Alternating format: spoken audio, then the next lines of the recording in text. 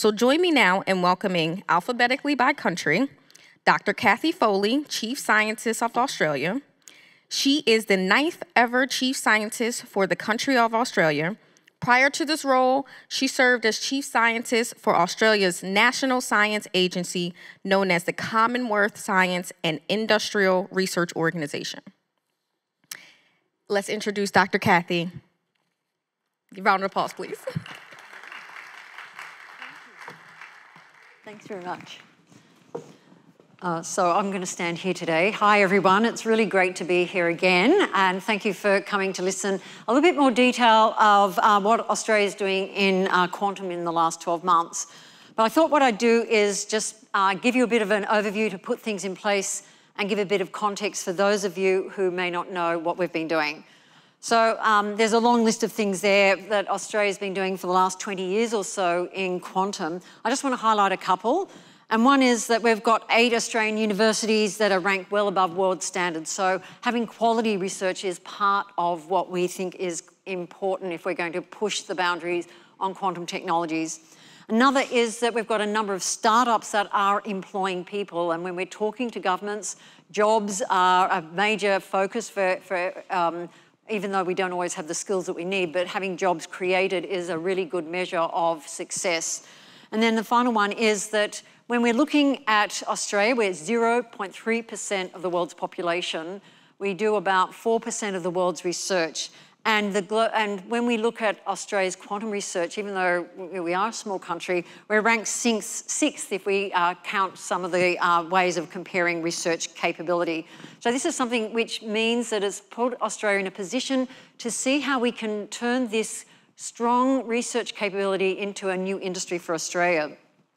And so one of the things we've been doing in recent times is trying to coordinate across the country. You can see Australia is a big landmass. We're about the same size as mainland USA, to give you an idea of that. But we have the population of Shanghai around the edges. And so each state and territory has got a quantum engagement, and you can see a list there of all the different universities involved.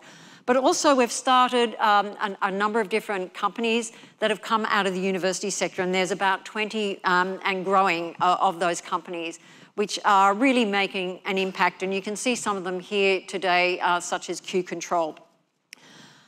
Some time ago when I was in CSIRO, I think it was about 1920, we got together as a community and said, can we have a roadmap to say, will quantum make a difference economically? And this inspired our government in Australia to then undertake the preparation of a a national quantum strategy.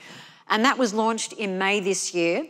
And the idea was to try and have an ecosystem approach, pulling together all the different things that are just listed up there to work together to see how we can have a coordinated systems approach to deliver a quantum industry for Australia.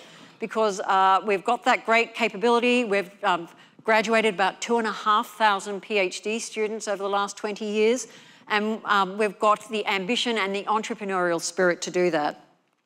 So our quantum strategy, we did want to make sure that it was a strategy that had an impact and was specific for the Australian context. It wasn't a, let's take any country's quantum strategy, cross out their country name and just put Australia in there.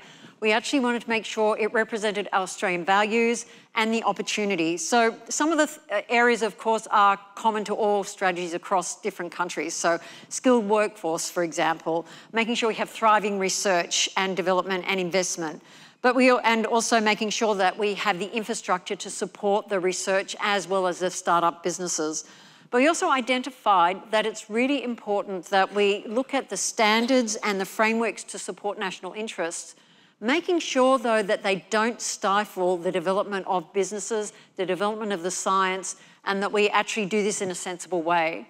And then the final one is that it was really important that we approach this in a way that there are ethical, trusted technologies that the broader population feel that they are able to say this is something of our everyday. And I'll finish off with that at the end as to what we're doing to try and make sure it's inclusive. You just have to look around at most research teams in quantum that there are not enough women who are being encouraged from primary school through high school to university to actually quantum capabilities in the university sector as well as in industry and government. And we need to turn that around because otherwise we're not going to be able to be inclusive. And also solve the challenges and also have the workforce. The other is also, there's about 16 to 17 countries that have strong capabilities in quantum. There's about 180 countries in the world. That means there's going to be haves and have-nots. And we have to think Australia is in the Asia-Pacific rim, and it's something which we have to be aware of how we engage with quantum in our local area and make sure that we bring those other countries that may be developing with us in this journey. And then the final thing is that we make sure that it is something which is trusted and is not something that's going to lead to something such as in Australia, genetically modified foods were introduced in a way which didn't bring the community along, and they were paused for about 10 years, which meant that there was a delay in some important development of agricultural materials and plants in order to be able to progress feeding our nation and the world. The government has undertaken initiatives which is a little bit different from other countries. Instead of saying, here's a lump of money for quantum, because we want to make it into something which is for the everyday, they've identified a couple of things which need to be supported, but also they've got programs which are such as the National Reconstruction Fund, which has just been set up. It's sort of like the government's venture capital, where they've earmarked $1 billion of that to support critical technologies, of which quantum is a major focus area. And that's what they've done in other areas too. So for example, further down the list, there's Australia's Economic Accelerator, which is looking to see how we can help universities take great research but be able to be nurtured through to be able to be standalone startups. And that Economic Accelerator's got $1.6 billion where quantum is a priority area. And the same with Defence Advanced Strategic Capabilities Accelerator. Again, quantum is a focus. I must admit, when I started my work in quantum back in the 1980s, I never thought that I would see a government or governments seeing quantum as being absolutely part of their strategy and being part of their priority areas. So it's really great to see that. But it's also really good to see how they want it to be part of the everyday. However, there are two areas that are quantum specific, and that's the Critical Technologies Challenge program, which is being set up to say what are some challenges there that then can attract people to align their research to solve some major problems. And the other one is an Australian Centre for Quantum Growth, which is trying to make sure that we've got the ecosystem operating across the country to support the startups and also companies that we hope, multinationals coming into the country. Since we were here last year, there's been some quite big developments which are aligned with quantum, and I just want to quickly go through them. The first one is setting up the Australian Quantum Alliance Industry Group under our Tech Council of Australia. So it's our own industry group, a bit like the QEDC here, with the idea of bringing quantum industries together as their way of gathering a voice to government. One of our top universities, Sydney University, has set up, I think they're putting in about $7 million into setting up a qubit foundry. CSIRO, which is the organisation which I came from after being there for 36 years, has started investing big time into quantum technologies.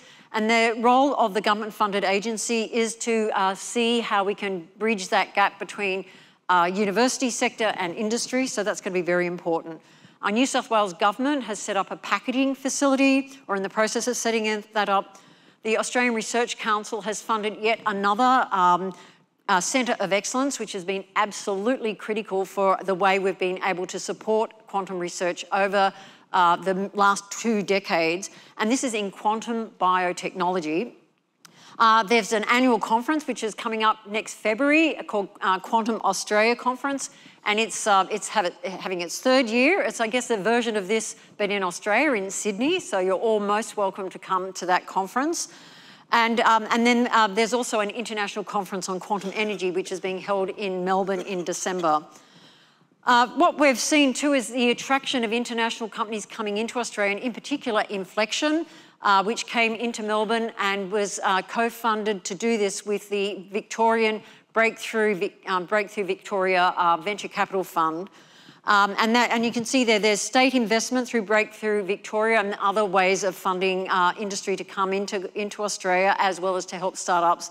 But also CSIRO has Main Sequence Ventures, which has been really pivotal in supporting quantum companies. And Q Control is an example of that, where they funded that business right at its very early stages.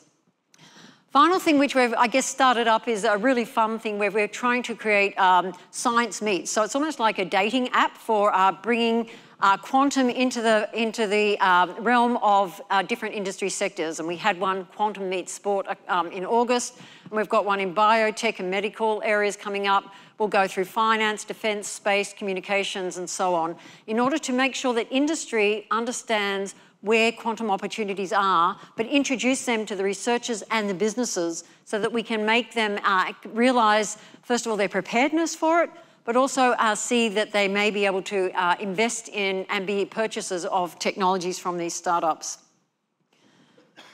So as you can see, we've been building up a strong ecosystem, and even though we're a relatively small country with a spaced out population, you can see that each state and territory has an ambition for quantum, and you can go onto the Australian website, just look at the National Quantum Strategy, and this will be part of the strategy work there. But it's already out of date. For example, Queensland, we need to add an extra icon there because it's just launched its own state strategy for quantum, which is pretty exciting.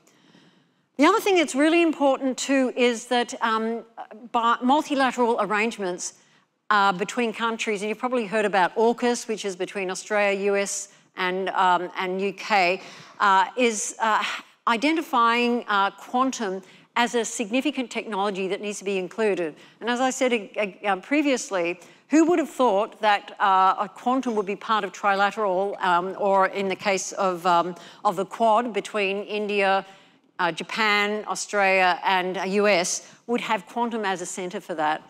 As a major plank of those collaborations.